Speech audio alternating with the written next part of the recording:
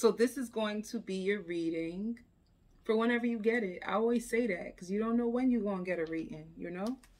Whenever you come to this reading, it's meant for you. And just to let you know, September 18th, I will be having a 3-week workshop. And it's all about like the empowered empath, how to show up powerful in love, how to attract in the love that you are aligned with, that will fill you, how to create a roadmap to your heart, okay? So I will leave that in the description box if you are interested. It will be starting September 18th, baby. You know what I'm saying? Okay. I also still have my love sale going on. So if you need a reading, if this doesn't resonate with you, or if it does, email me. All right? Whew. This energy is heavy. This energy is really, really heavy. All right? For love, I'm going into love. I am going to go over how you see this connection, or how you feel, and versus them and their feelings. This connection is so freaking heavy. This is on your heart. You will know that this is for you because it's on your heart, because my heart feels so heavy. Okay?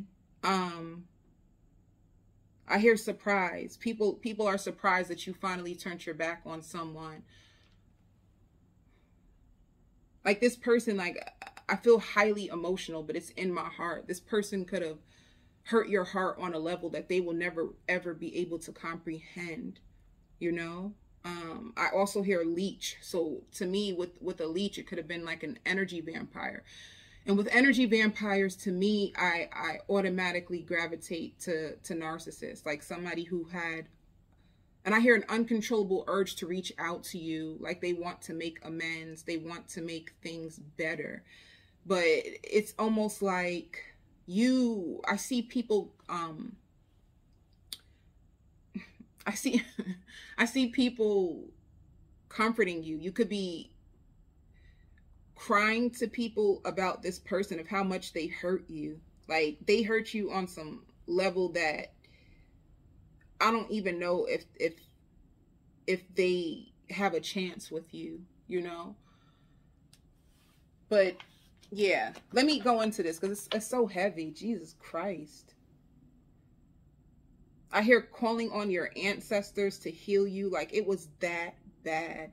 To me, this sounds like narcissistic abuse, like somebody who took you for granted, somebody who tried to destroy your self-worth, like somebody who tried to kill your heart on the inside, and your heart feels it. It's like it's heavy. Some of you even, I hear abortion, like you could have had an abortion by this person. You could have got pregnant or carrying. Some of you guys can be carrying their kids right now. It's like a heavy, heavy, toxic situation that has depleted you. If this resonates with you, then hop on up in this, because this is going to be your story. Let me see the overall energy for this. I feel like crying. Woo! Jesus Christ.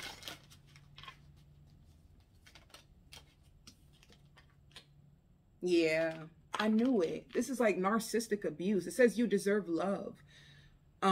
This person made you feel as if you weren't even worthy to be loved. Like I hear like ashamed. I hear grief stricken. Like they truly tried to destroy you.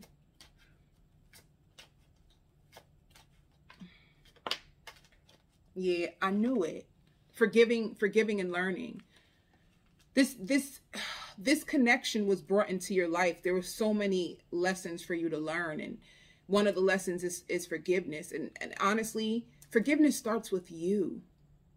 I also hear the power of recognition. Maybe it's almost like you could have been trying to heal them, but the truth is it's you who needed the healing. Maybe you've been trying to get them to love you because you actually felt unloved, and you probably were seeking the validation from this connection to make you feel loved, and they didn't.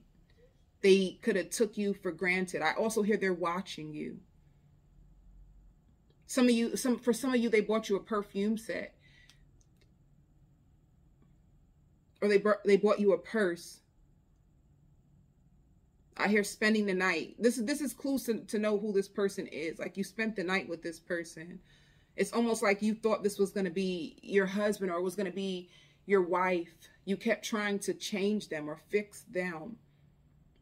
And the more that you would try to gravitate to them, the more that you would try to love them, the more they made your self-esteem get lower and lower and lower. I hear severe depression. Yeah.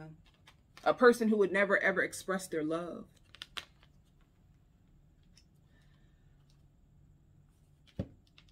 I also hear hermit mode. I hear some of you guys could be in hermit mode. You could be in isolation right now. Like, this person stole your joy. They stole your sleep. I hear bringing up things from the past and trying to use it against you. Damn. This person seems so hurtful. They had a lot of anger issues, or what's happening in their background is they are exploding, like literally losing their good shit. If they had any good inside of them, it's like they're losing their shit. Like, they're explosive.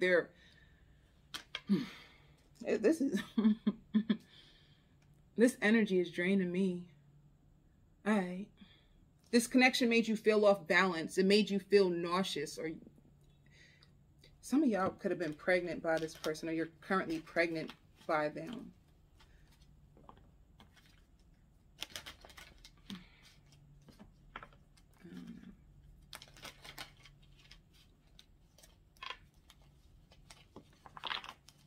All right. So this is going to be you at the top. This is them.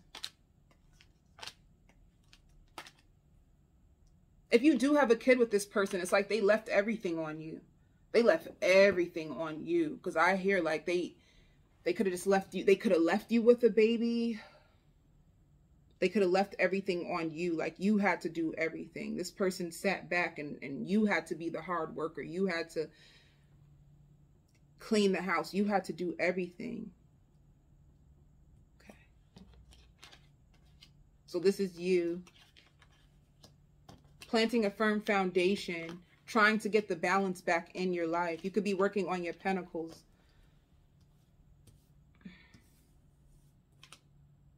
And love begins. You have a new love situation that's here for you.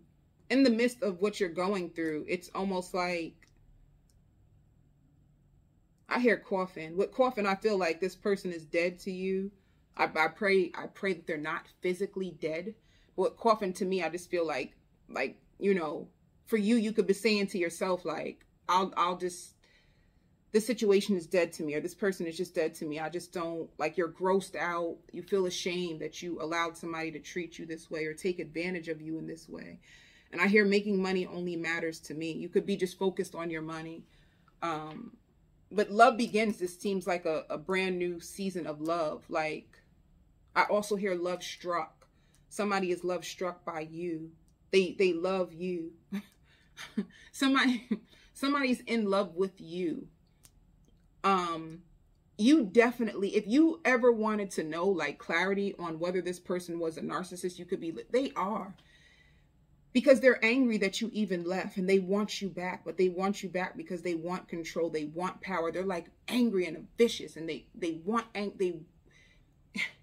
you know, to me, just the energy of them currently now, it's like a person who's losing control. And I hear constantly crying to you about shit. So they can come to you and cry to you about shit that they're going through, but they don't be trying to hold you down. They don't be there to lift you up. It's like you cater to them, you know? You cater to them, you cater to their emotions, but I don't see them doing the same for you. Like a one-sided connection. Oh, shoot.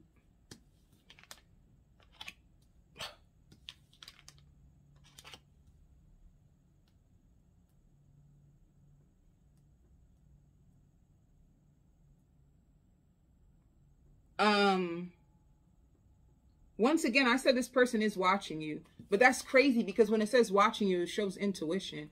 Intuition watching you, meaning that they could be, yo, this person's energy is awful. Damn. I hear trying to change you. And that's what narcissists do. They try to program you so that you can do what they need you to do for them. They're watching you. They're watching you. They can be watching you through tarot, like trying to get information on you. I also hear like a loan shark. This person is, they could cry to you about like, oh, I don't have no friends, I'm alone. Like, they can be one of those people, like always needing attention, always got something going on. You always have to nurse their wounds because they're always into some shit. Shit pun shit. Shit pun shit pun shit. They always got some shit going on.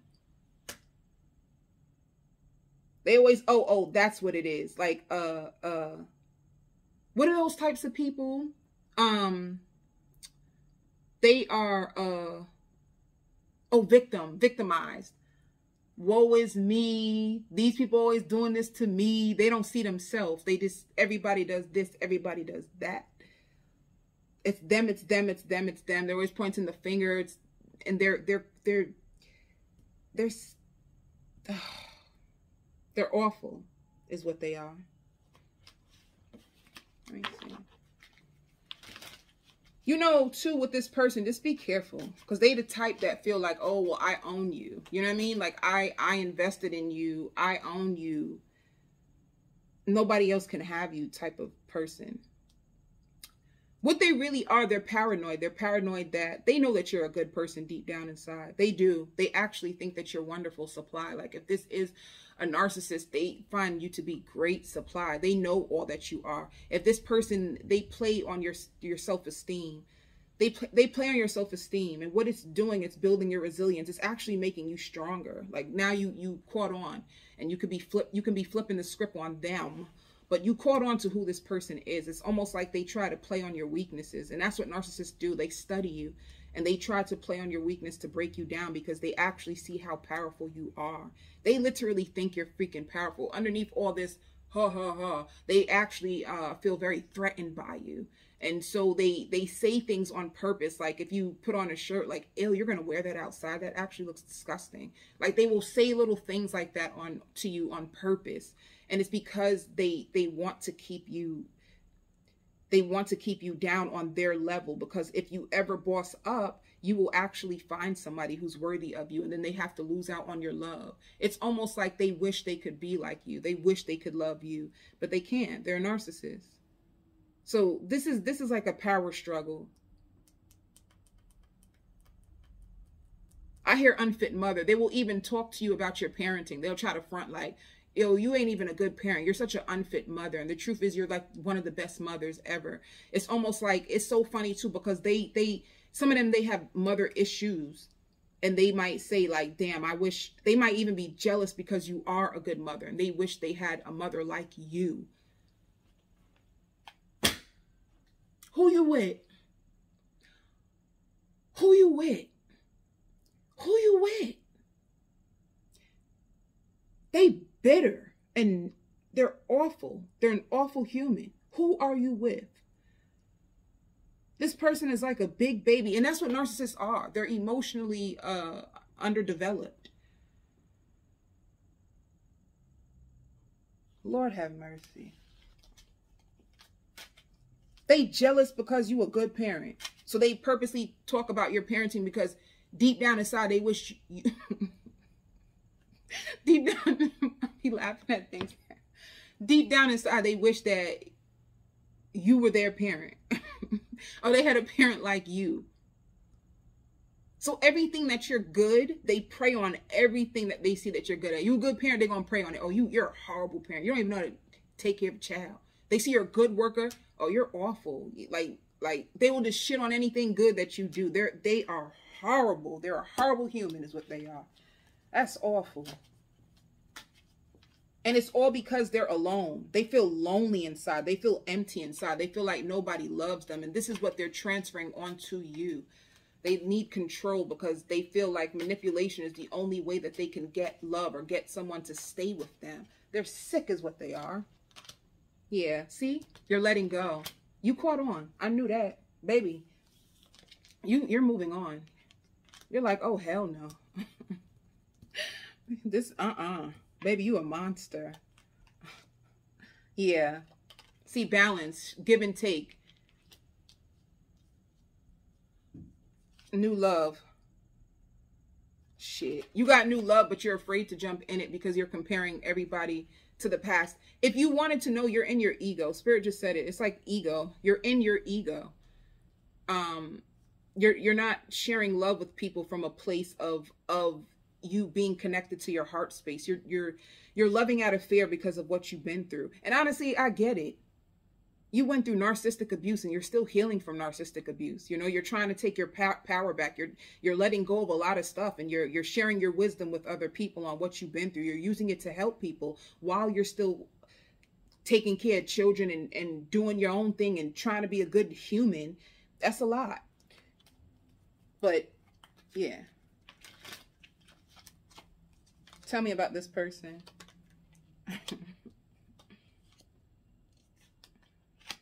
They just got a new job. They had a change in their job. Yeah, they're getting readings on you because it shows the creator, like the higher source. Or they can be creator. It could be someone on YouTube. They could be looking at YouTube videos. They just had a change of a job. That's how you'll know who this person is. Clarify receptivity for partnership. Participation. Are they in another connection? Playfulness. Are they in another connection but still fixed on you? That sounds about narcissistic. They can't be alone. Are they? Oh, they're looking for another partner. They're looking for another partner. They could be flirting with others. They're looking into the possibilities. They flirting. They out in these streets. They out in these streets, but they're stuck on you. I hear following you. They could even be like a fake profile. Hold up. You'll know who this person is. Spirit says you like erased all their messages. Yeah. Wanting more. They want more of you. Oh my God. Why I say Leos? You could be with a Leo. You could be with a Leo. It could be a Scorpio. I hear they're finding out everything about you. They could be they could be finding everything out about you. It could be a Gemini. Or a Sagittarius. It can also be a Cancer. I also hear you needing legal advice. For some of you guys, you could be getting an order of protection, or you could be filing child support or full custody, like needing legal advice. This person is off the chains. Okay, I'm going on to the extended, Virgos. If this resonates with you, come hop over with me and let's see what's going to happen. Let's see. I love y'all.